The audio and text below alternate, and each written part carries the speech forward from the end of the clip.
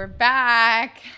You're back with Bonded Sister Edition. Sister Edition. Hello, hello. And today's topic, which I feel like we kind of went back and forth between like modern dating versus like Born in the wrong generation. Yeah, I think that maybe our point of view will be received as a little bit outdated, but I think Vanessa used the right word. I said traditional. I can think of it as traditional. I think what sums it up is that our general like view and perspective of dating is not necessarily compatible with what the current standards of dating are. With like what the norm is. With what the norm is, exactly. Yeah. So I just feel like you guys are going to have a different perspective on modern dating. So I was a lot younger dating. You guys are like grown women and have all your boundaries and things more sorted out, I feel like. Yeah, the perspectives are very unique. And even Vanessa, you dating in your 20s versus me dating in my 30s, like I think that even looks different. Yeah, it's definitely more serious at I'm 27 now, and I feel like my approach has to be more serious because of my age. Something I really want to do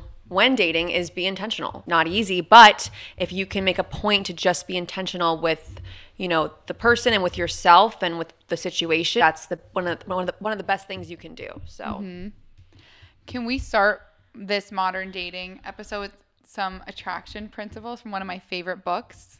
We sure can. That I will link in the bio. I feel like this modern dating principle is so good. So attraction principle number 1, anything a person chases in life runs away. So good. It's a big one. Another attraction principle, it's your attitude about yourself that a man will adopt. Super good. And we were talking about this, your self-respect, your standards, the worth that you place on yourself. I made a point to write this down because I really feel like women are selling themselves short nowadays. And I think by selling themselves short, they're doing a disservice to themselves. And, you know, when dating, in modern dating, you really have to walk with a confidence, and because it is going to so much like affect how the guy is viewing you. Want to make sure to like always walk with your head held high, you know, and your standards high as well. I agree, and I think you have to love yourself first in a rightly ordered way. Of course, not in a necessarily self-love isn't selfish, but when you love yourself and you're able to hold your head up high and like know your worth, which I think is what you're trying to say. I saw a funny Instagram meme that was like, yeah, I know my worth, but I'm having a sale. Oh yeah. So no sales here. We are not condoning any sales on our self-worth. Also, when you have a stronger self-love, it will help so much when you're dating because you just won't accept the bare minimum. Exactly. And that's a huge component, I feel like, of modern dating right now. Yeah. Is accepting the bare minimum. But we're going to continue to get into this. Yeah, well, let's break that apart, accepting bare minimum a little bit more. Definitely. But what you guys are kind of talking about goes into another attraction principle I have, and it's if the choice is between her dignity and having a relationship, she will prioritize her dignity above all else. So it's kind of what you're saying. So it's powerful. like, I feel like women, we are held responsible to like keeping the bar high because I think like when you have a low bar, men get like accustomed to that, and then like the general standard amongst women just gets lower and lower because obviously like women want to find someone, you want to like further a relationship, and so I think you tend to like drag men along a bit more, and obviously it could be vice versa too, where like, you know, men can feel the same way about women. That's fair. Yes. But it's like, it's just like generation after generation, it's just being like love and romance has been quite watered down. Yes. And I actually think what you're saying is not even against men. No, it's not actually. It's against our sex as females because, you know, if it is our responsibility as women, and I completely agree with that statement, there's lots of philosophers and, you know, spiritual people and secular people who agree that it's women who set the standard in society. They set the standard for the behavior they will and will not tolerate. So in going off of that, I think, and I've actually said this to like my male friends, like I think it's the women's fault. Yeah. For a lot of the issues that we are seeing coming up in modern dating. Yeah, and I think I genuinely think like, and I've been one of them. But I honestly don't. I don't not even against women in general. I don't even think it's purposeful though. I don't know if it's intent. Sometimes I think women it's just not so intentional. That's it's not intentional. Yeah. I think we're all gonna like tackle this a little bit more. I kind of, while we're on this topic though, okay, standards and lowering the bar, like to that point, okay, this is a little controversial and maybe we go back and edit this out. But like, for example, I'm just gonna go out and like talk specifics, like what is acceptable, what's not acceptable, because I don't want to like dance around. I want to just be forthright about what we're trying to say. Yeah. So like an example maybe is like strip clubs. You know, when like you're drinking, you're on a bachelorette trip or whatever, it's just like, it's like a question because it's so divided. And it's never someone's like in the middle about it. It's either like someone's totally cool with it. Yes. Or like you're totally against it, you know? Yes. And it's just like, I just want to use this as an example of like setting the bar. Like we have to like raise that bar a bit more where it's like, it is just degrading towards women. Like there's so much disrespect surrounding it, every party involved. When we support those types of things, it's like condoning that like that as a whole is like acceptable. And it's frankly the objectification of women. You know, that's what it boils down to. And I think that is unfortunately such a pervasive ideology in modern society and modern dating, is that like, and just not even just with women, but like men and women, we both sexes feel used. Yeah. And not loved and treasured as individuals. Yeah. So when you accept things that objectify human beings with dignity, that are all individually loved by God and children of God, you are taking something away from the love that we were created for. Yeah. And both men and women feel the effects of that. It's not just women who feel the effects of being used. It works both ways. Yeah, 100%. I think a lot of women may bother them and they just feel like, well, it's just normalized and like he's gonna think I'm like weird or like not cool girl vibes, and it's just like, so we all just like accept it. But I feel like if everyone came together and was just like honest about how they feel, like I'm not super cool with it, then we could raise the bar. And I think I'm just trying to bring everything we're saying together, like with a concrete example. Exactly. Yeah, and it's not to shame anyone, by the way. Like, it's not to shame men or make men feel bad about it. It's not to shame women or make women feel bad about it. It's just to say, like, let's collectively raise the bar how we can. Not only is it good for you as a woman, but you will inspire the men around you. Yeah. And some of those values and those standards might transform the man's perspective and let them see a new, see things in a different light that they didn't see before, and that might inspire them to change. I mean, the women were created in a specific way, the feminine beauty. We were created to inspire men. Yeah. And that's so good. That's so good. It's really true. And I'm not just saying, and men can obviously inspire women. There's plenty of men I find very inspiring. And so like we can help bring out the best in the men around us when we are staying true to our standards and we are, acknowledging and living our self-worth. Yeah. 100%. I agree with you that if you raise the bar, most men will meet it. Yes. Most men will meet it. But if not, then like, maybe that man just needs to grow a little more on his own, or like, and that's not something you should concern yourself too much with, just like, I just kind of have that, saying in mind that you just said, which is that most men will meet that bar, because then you'll walk more confidently in your dating journey, 100%. But yeah, that's just something that I was like, let's give bring it all together. Example. Yeah. I like that. I have another controversial attraction principle. I don't know if you guys want to go here. It says attraction principle 22. Sex and the spark are not one and the same. Love that. Well, I will say that I think that physicalness for both men and women, believe it or not, can be very blinding to how I've heard men say much that. You even like that person, I've heard men say that too. Love that person. It's not just women that it may blind or connect, but it's, men too. Like that I think sometimes men are selling themselves short as well. Like, obviously not every day is going to feel like Christmas Day with someone, but like that like overall feeling should always kind of be there. Like you should or am I just comfortable? Are you just going along to get along is kind of what I'm trying to say. Obviously, like day in, day out life isn't going to feel super exciting all the time, but like are you asking yourself the tough questions like, am I going along to get along, or like is this like the most amazing relationship I've ever been involved with. Yeah. Kind of like we were talking about in the red flags, like rushing. Like so many people rush the physical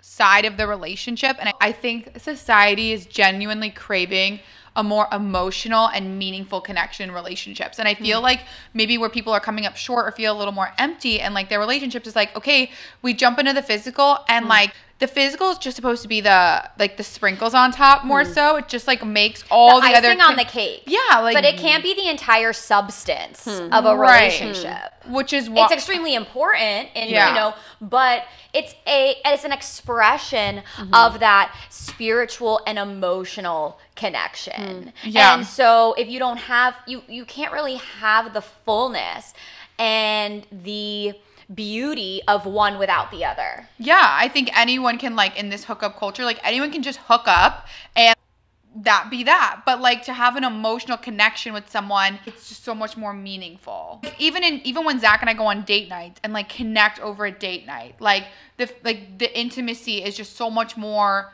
meaningful because you actually got to connect with each other. When you connect mentally and emotionally, it's only going to amplify the physical. Like it's going to honestly probably amplify it like times a million. Like you actually are, you might be settling for like average when it could be like over the top because you have that mental and emotional connection. Yeah. Right. You know? Right. And I mean, I also think it's worth saying that it's just really unfortunate how the current expectation in modern dating is like by date 3, we're having sex. I know, that's wild. Like it's really hookup culture is the perfect description because sometimes not even that. Sometimes we don't even go on a date and that's the expectation. And it's just been so, again, like I want to emphasize like sex is not bad, but it is so cheapened by our society and the way that we treat it. And also the way that we treat each other. And then we wonder why there is so much dysfunction between men and women and so much animosity between the sexes because everything is like... It's been perversed. Perversed and out of order. And it's just not going to create peace. It's not going to create harmony. It's not going to create the loving relationships that we want. Yeah. And it doesn't just create dysfunction, you know, in the relationship. Sometimes it also creates dysfunction in yourself, you know, and just put a ton of emphasis on the physical. I feel like you're gonna come up like empty, exactly, and disappointed. To summarize all of this, like, which was, let me reread the attraction principle: sex and the spark are not one and the same. It's like, how can we just like dial back the hyper focus on the physical aspect of relationships? It's not a widely accepted idea that ultimately the best place for sex would be in a marriage because you have that like level of commitment because then you get to build more of the emotional connection. And you get to truly know that person without just the neurochemical things going on in the brain. You know, people joke around that you can miss a million red flags when you have rose-colored glasses on. Like everything is red, everything is rosy. You're gonna miss some things that are worth diving deeper into. And when you focus so much on that superficial physical aspect, you really are neglecting the deeper parts. You're just neglecting the deeper parts of the relationship because it's so tempting. When, you know, you are attracted to someone, it is so tempting for that to be the all-consuming focus of the relationship. And again, like that's not going to sustain for a 50-year marriage. And it's just I not. always say it's wild what an emphasis is put on like the physical when day in day out like 90% of like your life with someone, it's going to be like a little part of it, you know? Really, like your day in day out is like just being with that person. Even if it's every day, it can only last for so long. And then you're left with the other hours of the day that you're going to be communicating with that person and going through life and struggles and hard times and, you know, working through those things together. So, you know, much more important to get to know someone's soul and mind and emotions than be so focused on getting to know their body. It's just there's so many other important pieces of a relationship. Not to say in the right place that's not extremely important. And, you know, things were much different only 50, 60 years ago. Oh my gosh. Like, it's just amazing how things have accelerated so much when, you know, we hear stories about our mom's parents, so like our maternal grandparents, when they were courting in the 50s.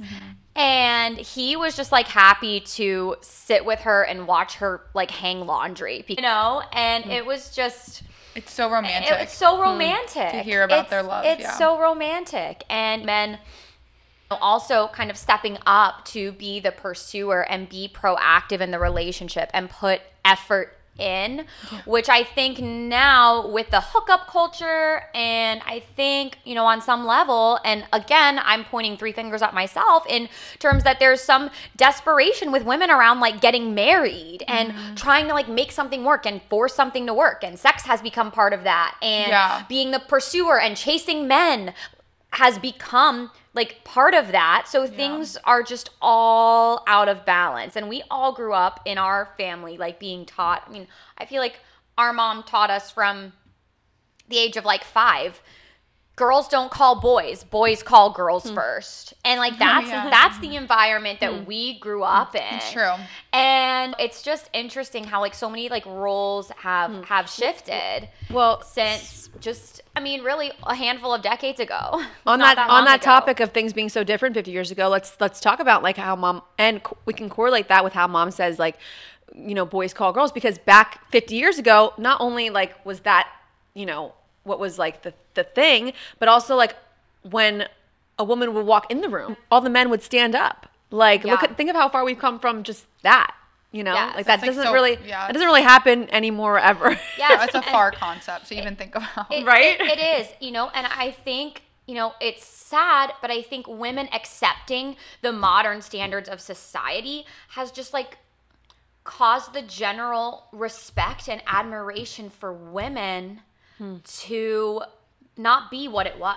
Yeah, diluted. And it's not that we're less deserving of it as women. Like, we were made by God. We were created to demonstrate God's goodness, and we're worthy of respect. It is just sad how the respect overall for women has eroded so much over time. We're not letting men take their proper place either. Yeah. And respecting them for the qualities that we should be respecting them for.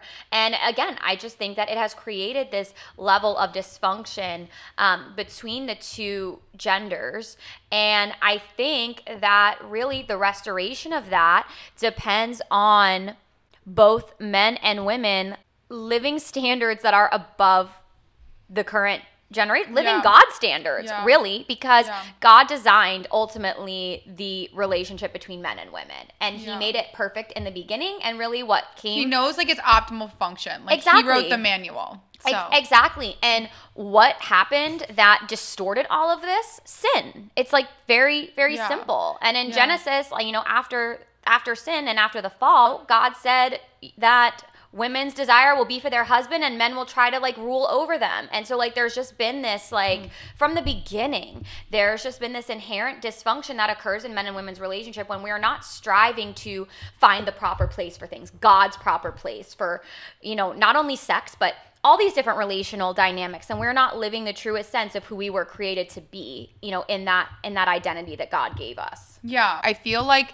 I almost want to bring it back to like maybe we all can mention something like what's like a practical way that we can like raise the bar. Obviously, I'll use like more of a past example, but I think like this doesn't stop in marriage, right? You really go in with like the same respect and boundaries and all those things that you've already had. But for me, I can kick it off. When I was dating Zach, I'll use like Zach because I mean we're married, so I think that's the best example. Shout out to Zach. We love you. When I was dating Zach, I was so busy at one point when we were dating. Like, with, you guys know that, like, very demanding job I had and all that. And we lived, like, 30 minutes away. And, like, he lived more towards, like, the downtown area where, like, there was more just happening and going on. So it just so happened that I would be going to him more than he would be coming to me. And I remember, like, one Friday, I don't know how I came up with this rule. I don't know when I came up with this rule. But one Friday, he's like, hey, like, let's go to happy hour. It was, like, 2 o'clock. And I'm like, no, I can't go to happy hour. Like, that's not enough notice. I'm super stressed. I need to go home. I need a shower. I'm going to bed. Mm-hmm. But then it, like, provoked, like, I'm implementing a 48-hour rule. Like, I need 48-hour notice. Before you will see him. Before we can make these plans. Like, I need you to tell me Friday night, like I need you to tell me Wednesday, let's do happy hour on Friday with XYZ friends or whatever. I need you to tell me Thursday, like even if it was like Thursday night, whatever. Thursday, Saturday, I want to go to dinner. This is where I want to go. Like, this is our plans. Because I need to be properly prepared, like, for myself. Like, I think that's just a very small level of, like, respecting my time and like, respecting my schedule, respecting, like, what I have going on. Like, it's a very small thing, but just requiring that, like, you can't text me at 7 p.m. like Netflix and chill, like, you know, like, or but you can't text are the big or things. you can't be like at 11 o'clock at night, like, come meet me out with so and so, like, you know what I mean? Because it's just like you're demanding that consideration. Yeah, like it's gonna take time. It is, and like consideration. I don't want to scream in the mic, but I shouldn't be like a fleeting thought that you have at 11 p.m. Like, if you want to see me, it also goes to show, like, if you want to see me, you care to see me, and like it's on your mind on Thursday. It's not on your mind at 11 p.m. on Saturday. And whether you want to make it 24 hours or whatever, it's just setting that bar for them to be a little more thoughtful and respectful. That's it. Exactly. I snapped to that. I literally snapped to that. I probably rambled about that for too much. But to answer your question, I think that one of the ways that we could set the bar too is just not shying away from conversations regarding the morals that you bring to the table in relationships. Like, don't shy away. The moral standards. The moral standards you have. Don't shy away from hard conversations. That's another way to set the bar. And it's hard. Like, I am guilty of this. I don't want to talk about it. Okay? Can we just, you know, keep it light? Yeah, just have some nice food. You know, it's a nice night. No, I don't want to talk about it, but that's something that's really made me grow in this past year with certain experiences that I've been having. Like, I've been challenged to have to talk about it. So because I've had to talk about it, you're getting more comfortable. I'm getting more comfortable, and I also have put more thought into it because I know I'm going to have to talk about it, and I want to be able to carry it out properly, and I want it to come across to them strongly. And even I do still struggle with, like, saying it just bluntly and I do still shy away in certain things, like about regarding morals and regarding like my standards in relationships, but you know, you're hurting yourself by shying away. Like, like, speak up and let colors show. Speak up and be at peace with yourself, irregardless of, you know, what they're going to say or how they're going to take it. I think it's just a side note in modern dating, like telling men up front and seeing their reaction also allows you to get to know them so much faster. You know, it's like, it's like, see how someone responds to you when you say no or whatever. And then it's like, you get to really see their character come through a bit more. Character comes through when people don't get their way. Yeah. I'm a firm believer or feel like in maybe that. things aren't going to go their way or what they were planning for. Right. Yes. Yeah. So I'm getting a little passionate. I'm sorry. I saw that little rant. I'm getting a little intense. That was really good. I'm so sorry. Wow. Christina. Yes, your turn. This is a great question, Gina. I want to point that out. That was on the fly. But that was great on the fly. Great question. It's so great. I'm actually struggling to answer it. And you have boundaries. You have I do. Like, I would say, you know, as a 31-year-old dating now, after having a definitely very diverse dating history, I would say my standards and my boundaries are higher than ever. And it feels good, I bet. And it is good. And I just want to say, you know, really sit with yourself. You know, if you are a Christian and, you know, you read the Bible, you pray, God is your priority, like, pray about your boundaries, pray about your standards, pray about what God's word has to say, because knowing where your boundaries are and your standards are, like, that is something that has been game changing for me. And I feel like when I had been in previous relationships, I tried to water myself down in various ways, in the ways that I compromised, you know, spiritually, mentally, emotionally, physically, the ways that I compromised myself. And I'm just not willing to make those compromises now. So what's an example of something you won't compromise now anymore? That's your really, sleep? that's great. That's like, Seriously, people can't just see me whenever they want to see me or expect like hours and hours of my time or expect to be number one on my priority list. Like there's God, number one, me, number two, my family, number three, and like we'll see what happens from that point on. But it's just different. And I'm also accepting where God is saying no. Like I said, I've been very single for the last 2 years, but I have gone on lots of different dates and I've observed different people and I've accepted like this person isn't right. This person isn't right. And I didn't really do that in the past. So giving yourself that permission to say, okay, this person doesn't meet my standards and that's okay. That doesn't make them a bad person. But giving yourself to say, okay, no, this isn't it, just brings you one step closer to like the fulfillment of God's plan in your life. So I think being honest with yourself and accepting that and being honest while you're in these situations about what your standards are, how you're not going to compromise. I really personally now want to get to know people more in a platonic and friendly way, just so it's easier to have those hard conversations because you're not attached to a certain outcome, and you want to see people in all different situations. So that's a little bit of a practical advice that I have.